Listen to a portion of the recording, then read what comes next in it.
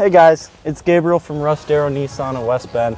I just wanted to show you today about our all-weather floor mats. This is our Murano here, and I just want to show you that we've gotten it pretty dirty over the past couple days, and I'm just going to clean these off super quick. All you got to do, set them on the ground, spray them off, let them dry, and put them right back in the car.